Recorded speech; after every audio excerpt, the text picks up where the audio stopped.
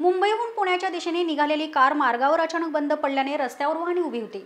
बंद पडलेली कार न दिसल्याने ट्रकसह अन्य 3 ते 4 वाहनांचा विचित्र अपघात झालाय। खोपोली परिसरात एक्सप्रेस वेवर कार बंद पडल्याने रस्त्याच्या कडेला उभी करण्यात आली होती। अन्य चालकांना काही कळायच्या ट्रकसह अन्य 3 ते 4 वाहनांची धडक बसली आहे। अपघातात 3 जण गंभीर जखमी झाले असून त्यांना रुग्णालयात उपचारासाठी दाखल करण्यात आले। यात मोठ्या प्रमाणावर वाहनांचं नुकसान झाले। या विचित्र अपघातामुळे काही काळ वाहतूक कोंडी झाली होती। प्रतिनिधी मोहन दुबे, दिनमन न्यूज, पिंपरी चिंचवड।